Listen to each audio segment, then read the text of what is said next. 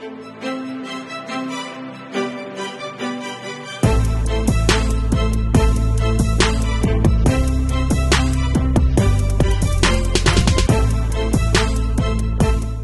stand in honor of God's word with me.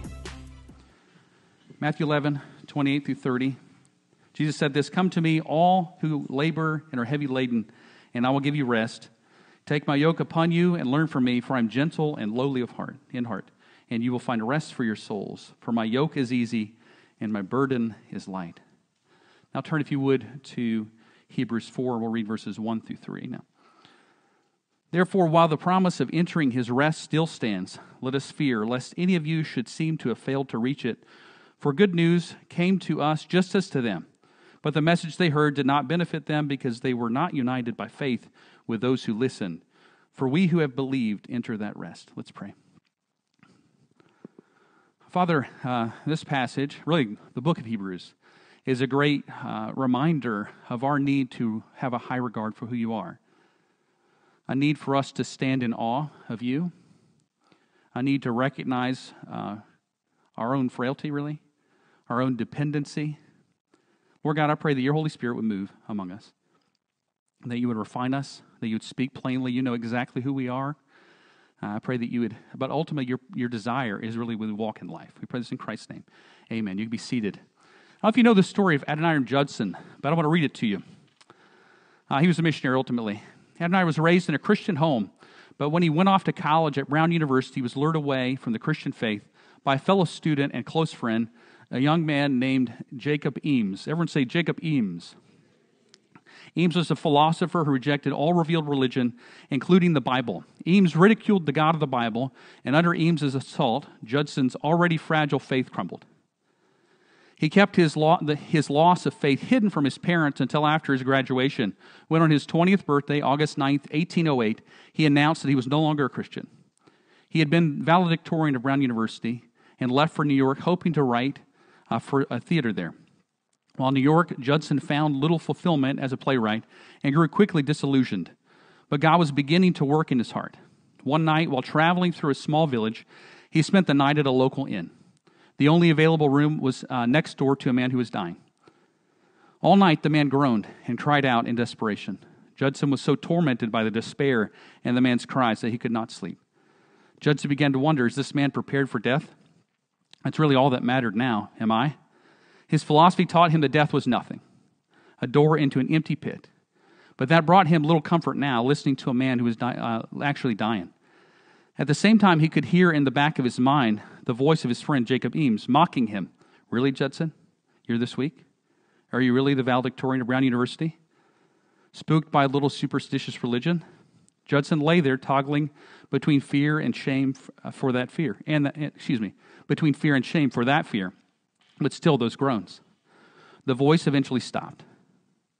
The next morning, as sunlight filled Judson's room, the sense of despair lifted, and Judson felt ashamed for having given in to so much weakness the night before. He got dressed and went downstairs and asked at the front desk about the man in the adjoining room. "He is dead," was the simple reply. Judson politely asked, "Do you know who he was?" "Oh, yes. The young man was from a college in Providence. Name was Eames, Jacob Eames." Judson could hardly move. He didn't leave the inn for hours. Later reflected on that moment. Lost. These are his words. In death, Jacob Eames was lost. Utterly, irrevocably lost. Lost to his friends, to the world, to the future. Lost as a puff of smoke. Is lost in infinity of air. If Eames' own views were true, neither his life nor his death have any meaning. But suppose Eames had been mistaken. Suppose the scriptures were literally true and a personal God real. For that hell should open up in that country inn and snatch Jacob Eames, my dearest friend and guide, for the next bed. This simply could not be coincidence. Judson would come shortly thereafter, not only to believe the gospel, but also to pour the rest of his life out for it, suffering extraordinary things in the name of it. He was the first Christian ever to go to Burma, which is modern-day Myanmar. After a painful life of ministry, which included extensive persecution, the loss of his wife, and actually several of his kids, he would leave over 7,000 Burmese believers. The gospel of Jesus was not a light thing for him. It was weighty in life and weighty in death. It demanded the utmost attention and the most fervent devotion, and it demands the same today. The passage we're going to look at in Hebrews is really, in a summary, it's God's call to rest. He calls us to this deep rest. What does that mean? Well, it means a lot of things. This passage is not the simplest read. If you just blow through it, you're going to be like, what did I just read? I'm going to try and help you translate. Actually, my kids are reading through it privately in our house, like Hebrews. They got to this, and they were like, Dad will explain. I was like, yeah. And then I'm looking, I'm like, all right, give me some time. But anyways, here is the big summary. We are called to God's rest. We are called to God's rest. Let's see 4 points. Do not miss God's everlasting rest. It's offered today. It is greater than Joshua's rest. We'll look at that. And we must persevere to enter it. As we've talked about already, Hebrews is written to, we think, most likely Jewish Christians who are under persecution. The difficulties of life have kind of left them bewildered, and some are doubting, honestly, and talking about walking away. And the author of Hebrews is calling them to wake up, to say, look, this is not new in a way. He's calling them to recognize that Jesus is exactly who Scripture says he is. He is able to save. He is greater than every other revelation that God has ever sent. And this same Jesus, the Son of God who entered time and space, has shed his blood to redeem them. And for that reason, it is completely unfit to act like, no big deal, I'm walking away. And he's calling them to wake up. And this passage does that. It actually points to the reality that among them, it's entirely possible to be around the people of God and not be a believer. You need to go ahead and throw that in your theology. You can actively attend a church and be lost. You need to know that. Adoniram Judson was raised in a Christian house. Your presence around Christians does not transfer automatically. There has to be a place in your life, actual place, where you trust Jesus for yourself.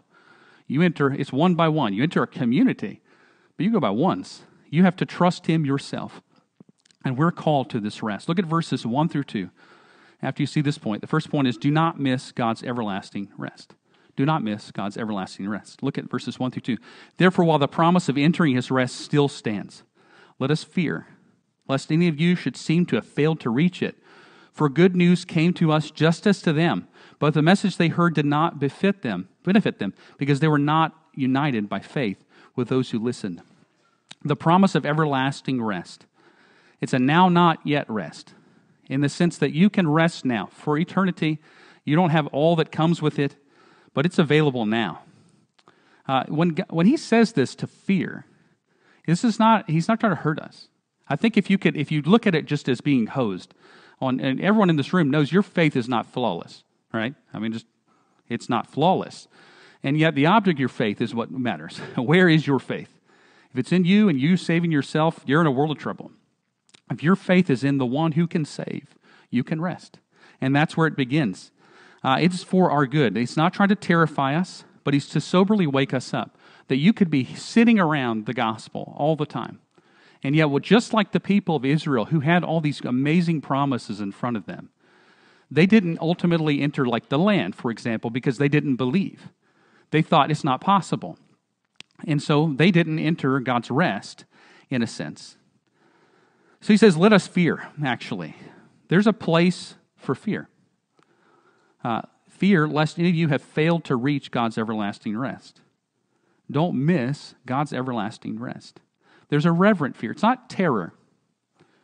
It's sober fear. There's a recognition, and you need to go ahead and own it now, that you are not in control of your life.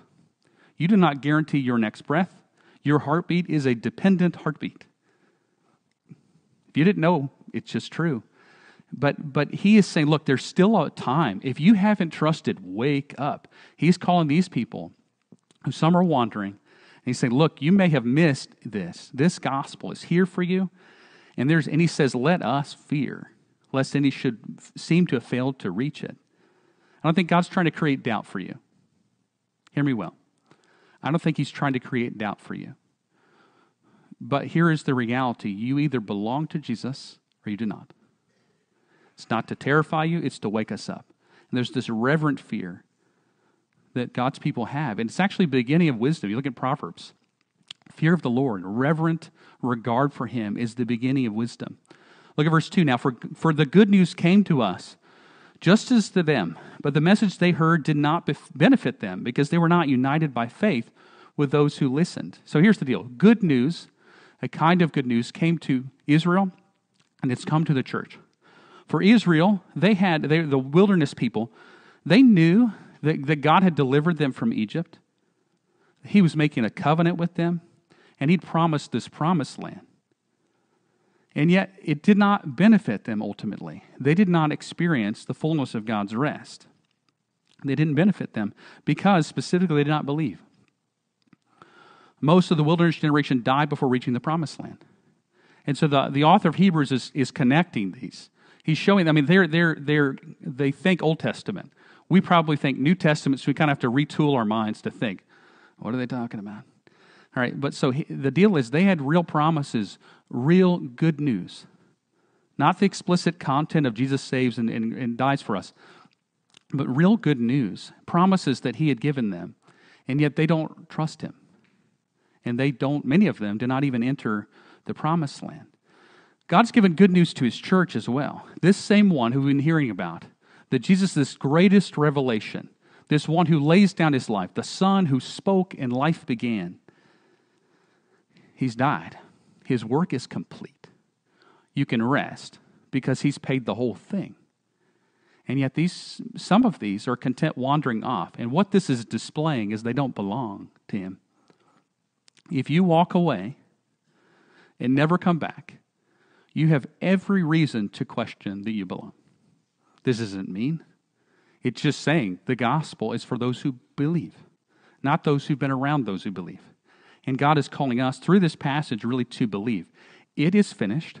The greatest revelation ever has already come. Your debt was paid for on a cross. His name is Jesus.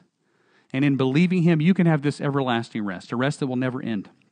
He's calling us to this. One author asks us, have you ever thought how remarkable it is that the Israelites did not believe even after all they'd experienced? Even those who had witnessed the pillar of fire that led them through the desert, and the sea parting, the water springing from a rock, would not believe. We who have not seen these things need to realize that unbelief is a danger in our lives too. It's a problem with every human heart. The key thing is hearing is not enough. You've got to believe. It's a persevering faith. So when you see people who walk away from the church and don't look back, biblically, it's not dirty. We're not judging them. We're not acting like we're God and we know all hearts. It's fitting to judge fruit. Jesus actually said, here's how you're going to know false teachers. You look at the fruit. It's not ugly. It's actually loving. To say something's not fine if you can walk off and there be nothing. Something's missing. And so the first thing is do not miss God's everlasting rest. There's a righteous fear, a wise fear of just evaluating who you are and who you're standing on. The second thing I want you to see is God's rest is offered today. Look at verses 3 through 5. For we who have believed enter that rest, as he said, as I swore in my wrath, they shall not enter my rest. Although his works were finished from the foundation of the world. For he has somewhere spoken of the seventh day in this way. And God rested on the seventh day from all his works. And again in this passage he says, they shall not enter my rest. All right? Translation coming. I will not tell you how long it took me to figure this out. Just know that it took me a bit. If you ever have to do something like this, you're going to think, what do you do with that? All right, well, here's the thing. I'm not from Old Testament Israel. These categories, I really do think like New Testament. And so I'm like, Jesus is awesome, and I know that. But there's some things we have to see here. All right, I do understand it now, but it take me a bit. Promise, we who believed enter that rest. He already says that. Look at verse 3. We who have believed enter that rest.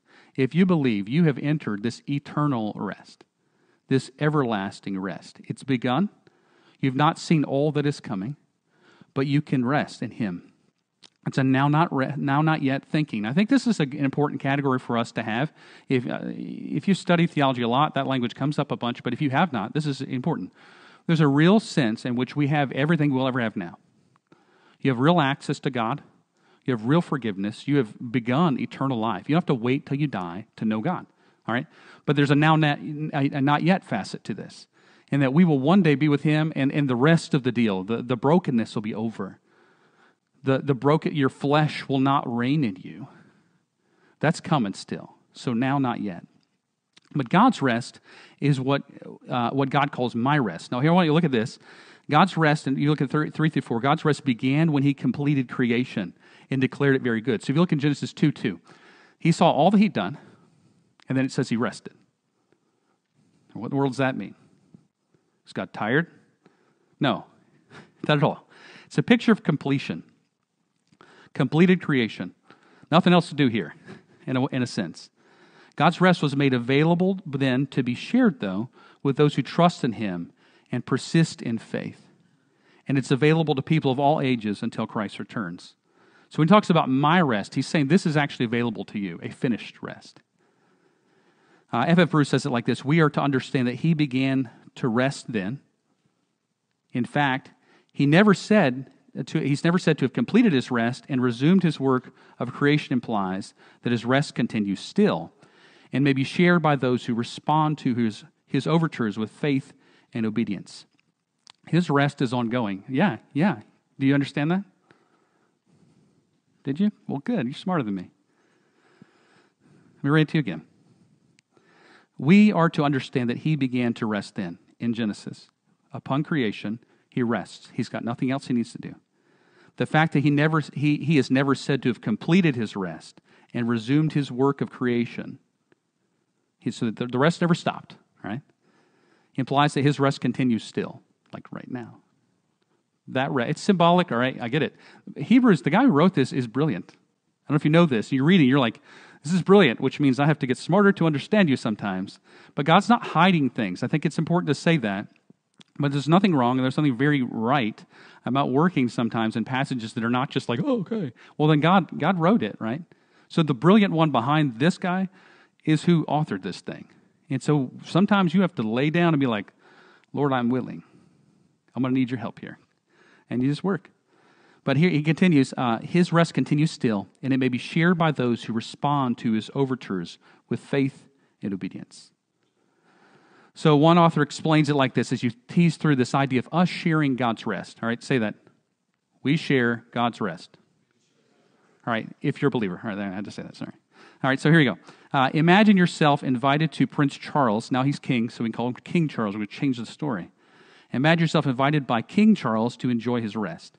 You're picked up by the royal limo at Heathrow, that's in London, the airport, and whisked into London through the gates of Windsor Palace, where you're shown its glories. And then two of you motor north on to 1968.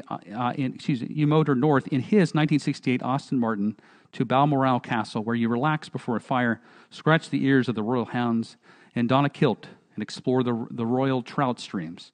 You are sharing what King Charles calls my rest, his personal rest.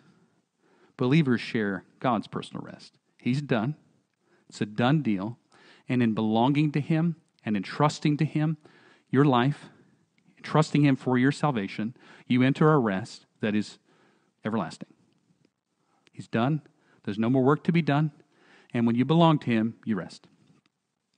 Look at verses 6 through 7. Since, therefore, it remains for some to enter it, and those who formerly received the good news failed to enter because of disobedience, again he appoints a certain day, today, saying through David so long afterward in the words already quoted, today, if you hear his voice, do not harden your hearts.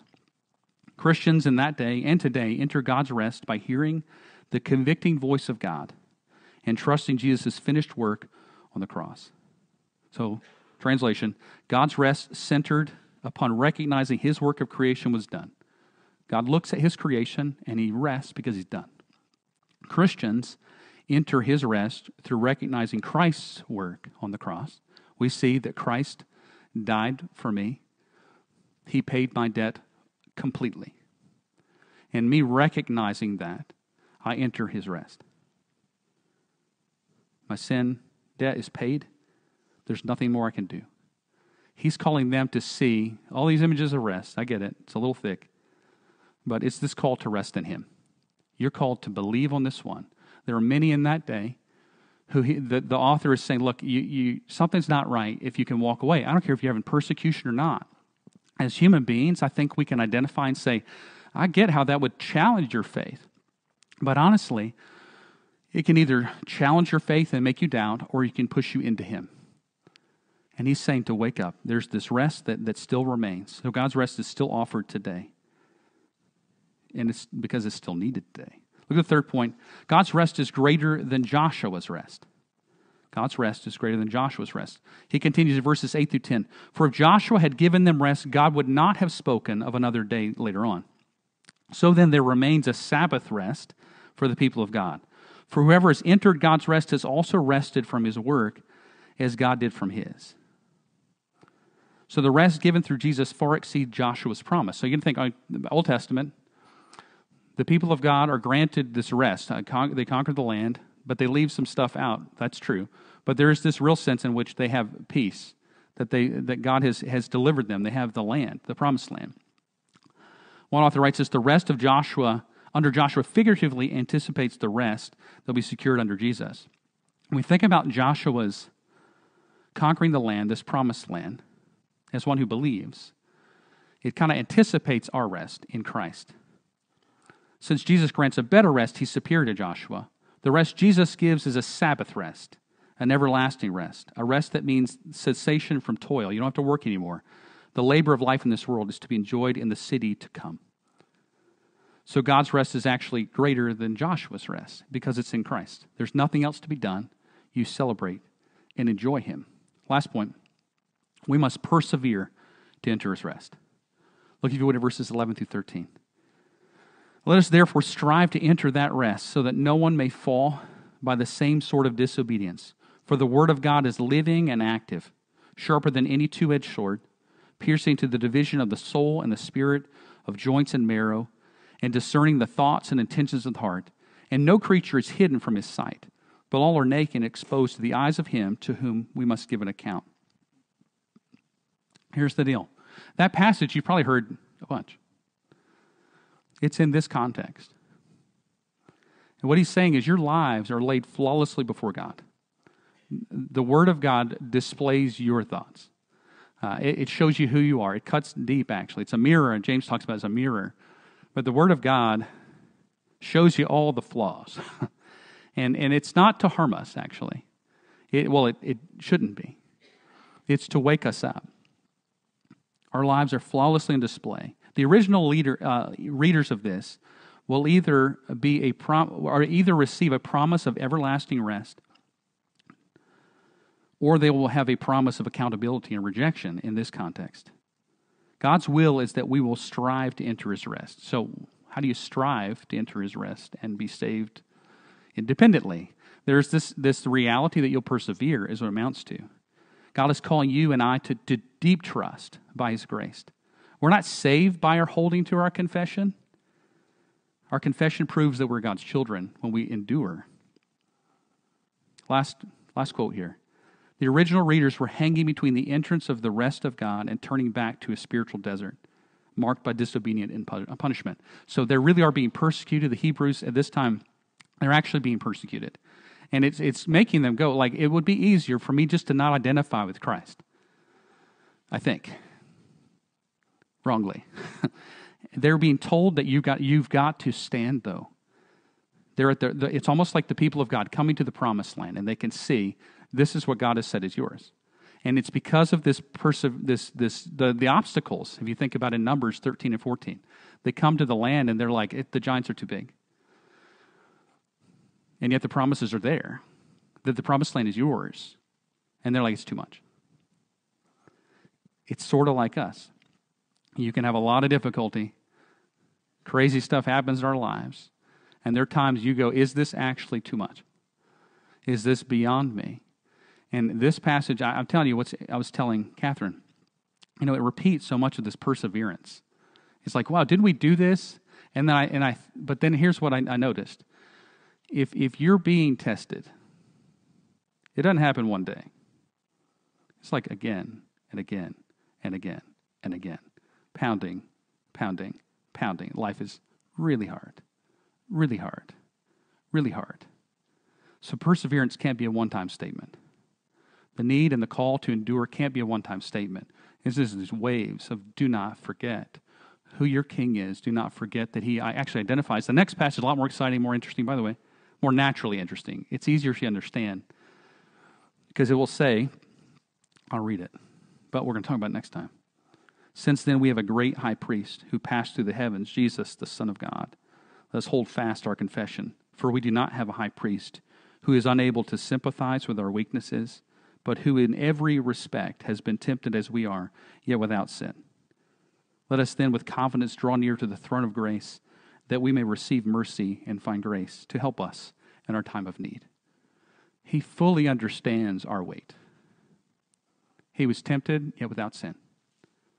And God, through His Word, is calling us to persevere. He wants us, those who don't know Him yet, if it's you, I don't care if you come to church your whole life, I want to remove something for you. The fear that, or the feeling of foolishness, that if you've been at church home, I'm tired, so it's dangerous here. So if you've been at a church home, that you don't just remove I don't care how many times you heard the gospel. I don't care how many times you heard the gospel. I don't care if you've come your whole life, and you should believe already, but you don't. This passage is saying you need to wake up. Because the reality is the Word of God will flawlessly display who you are. Here is the reality for everyone here and everyone online, whoever will ever see this.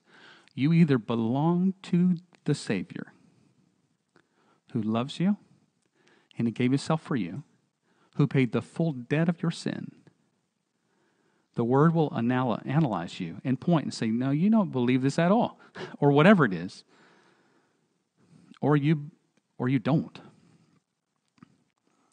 And He's calling us to say, believe. There's still a window. Now is the day.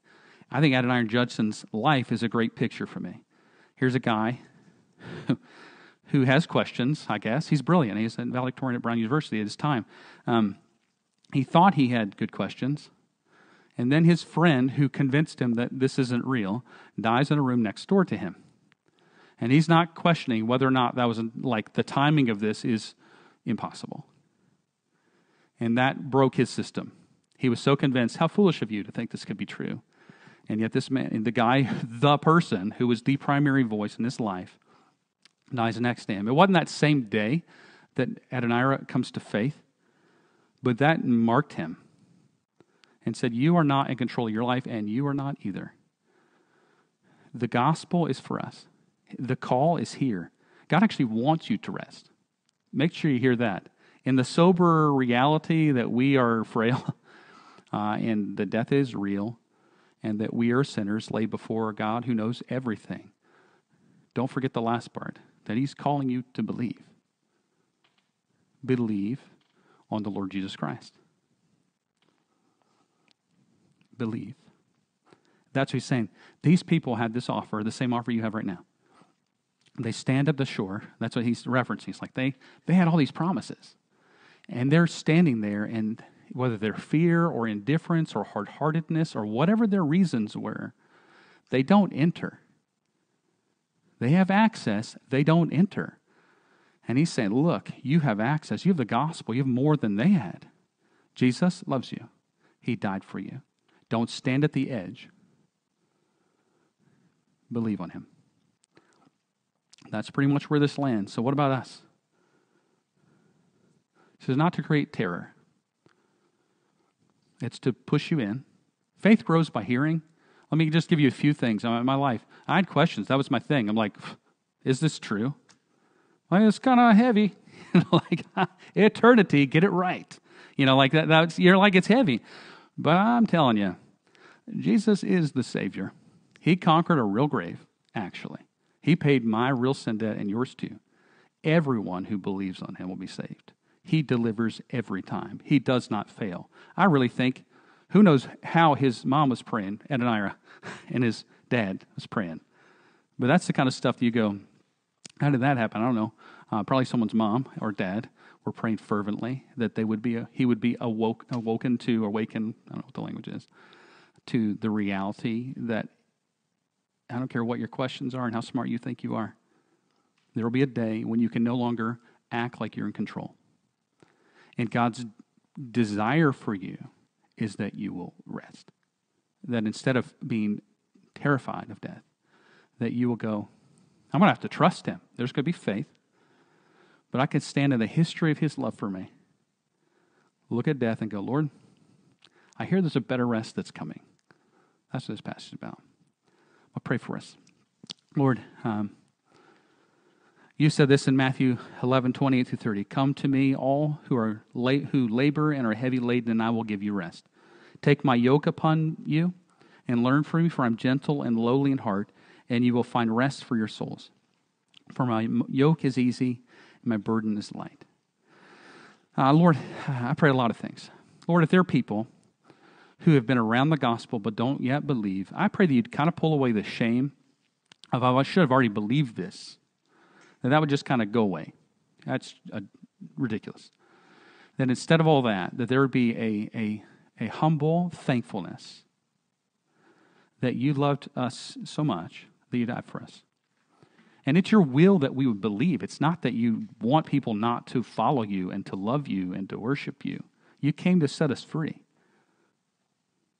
So I pray that you would pour out your grace, that you would convict, that you would contend with hearts that are fighting you, that there would be a righteous fear at rejecting this amazing gospel.